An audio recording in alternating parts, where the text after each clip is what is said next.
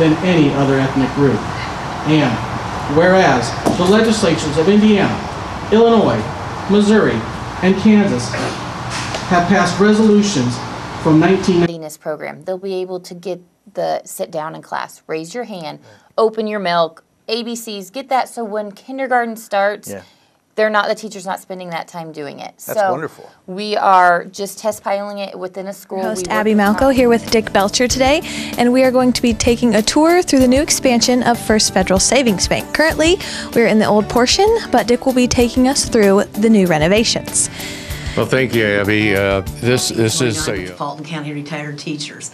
I began my teaching career in Tippecanoe Valley. Second grade, moved very quickly to middle school and taught there for 11 years. Then moving to Rochester, teaching fifth grade for about 10